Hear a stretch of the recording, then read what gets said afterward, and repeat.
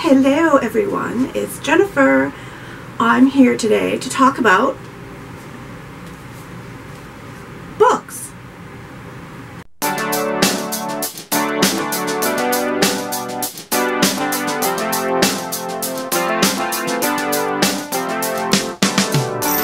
Okay, so one of my favorite things to do is read. I absolutely love reading.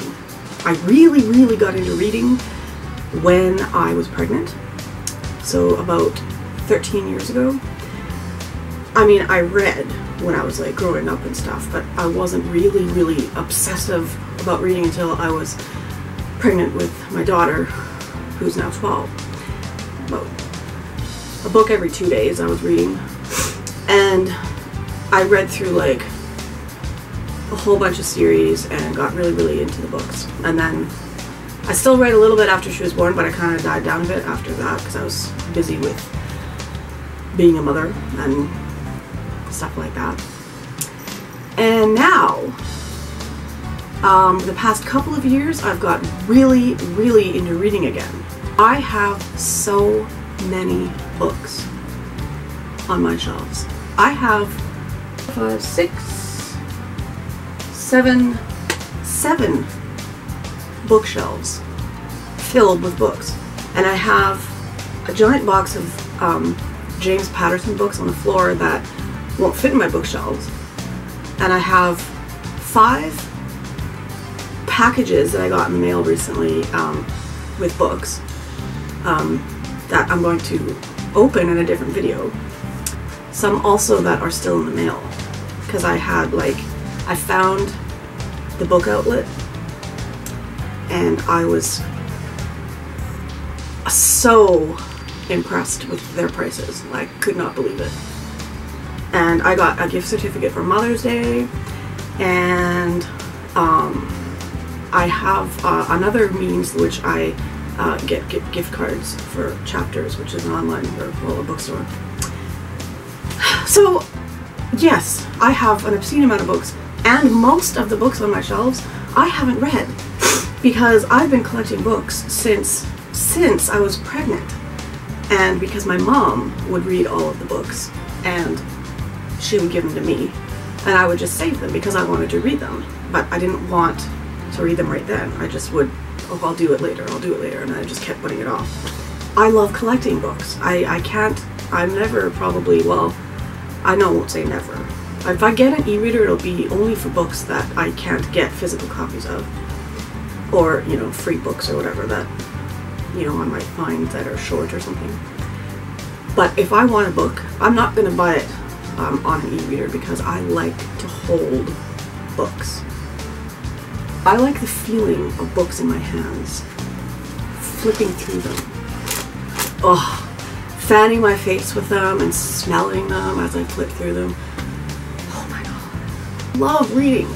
What I'm going to do right now is show you my to be read books for May. And I know that May is like, you know, more than halfway through the month, but whatever. I've decided I'm starting this now and I want to show you. The first book I read in May is Erica Spindler, Dead Run. I am going through an Erica Spindler book reading phase because I have all of her books except for her very latest book, which I'm not sure if it's out yet. And if it is, I'm waiting for the paperback. So I'm reading all of her books in sequence. So most of these are going to be Erica Spindler. So this is Dead Run. What's it about? I read it like 2 weeks ago. Dead Run is a book about Liz, and she gets a call on her answering machine from her sister Rachel, who is a pastor, and it's a frantic message calling for help, and oh my god, I can't believe what's happening, help me.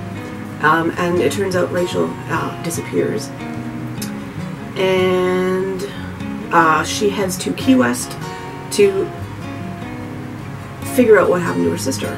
And there is weird things going on. There's a killer who's killing people, and they're ritualistically killed, and it has to do with religion, and And then there's a romance with the cop and stuff like that. So romantic suspense, but more suspense. And her books, when she writes about romance, they're not like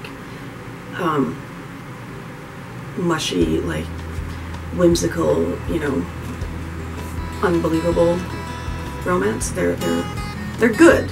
Second book I read in May was In Silence. This was her next book, and I just finished this book.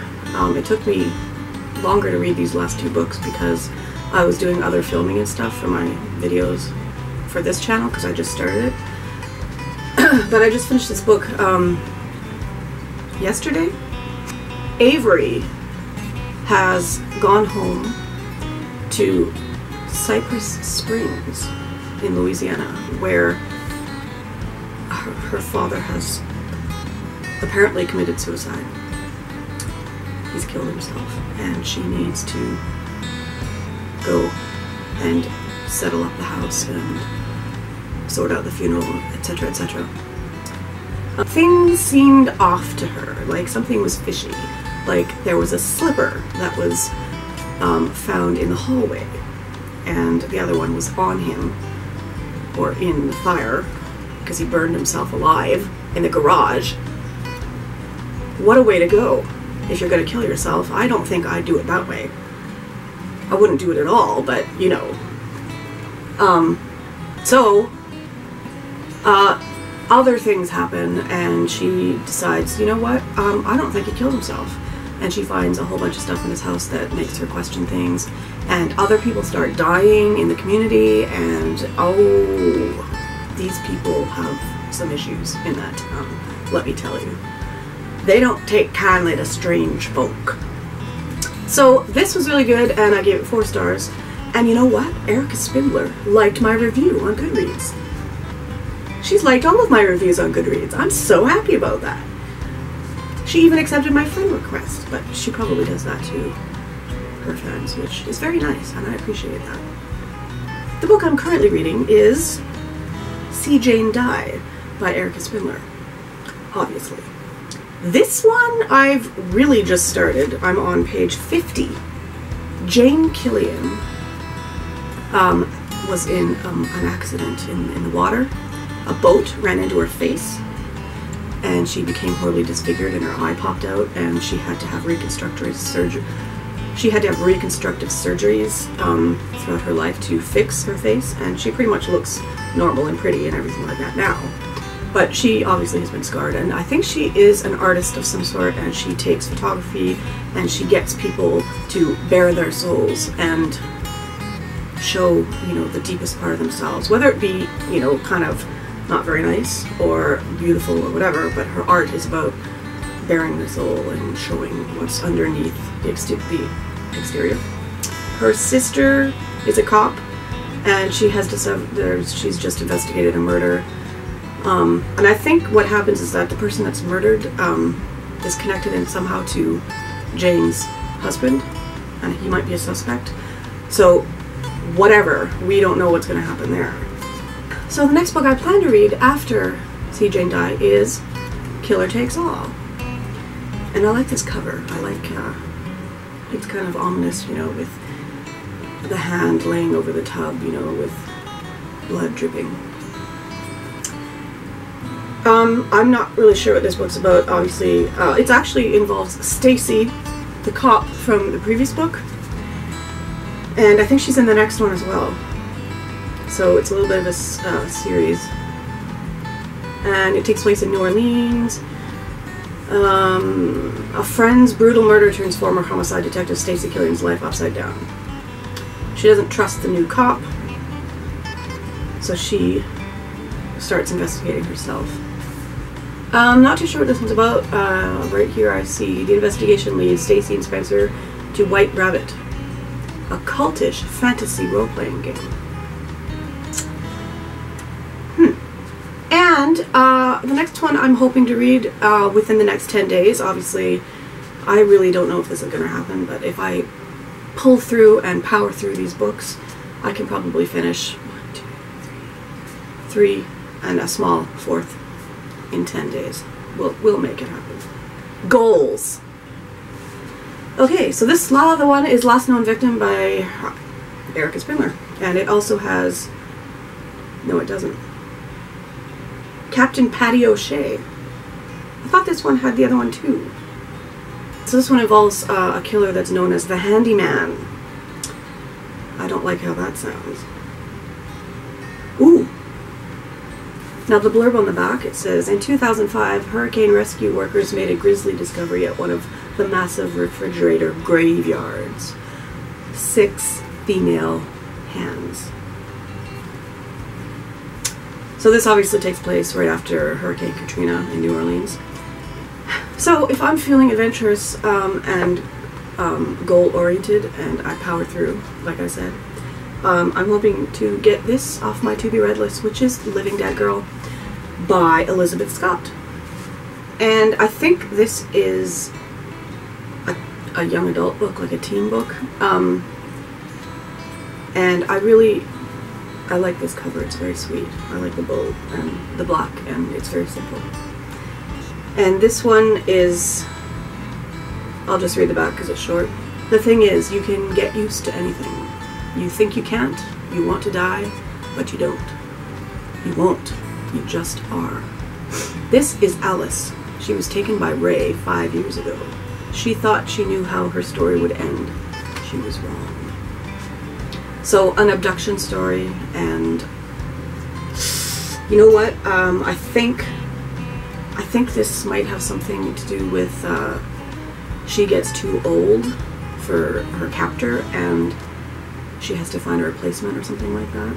I'm guessing, but I think I read that somewhere, and I've heard that it's pretty good.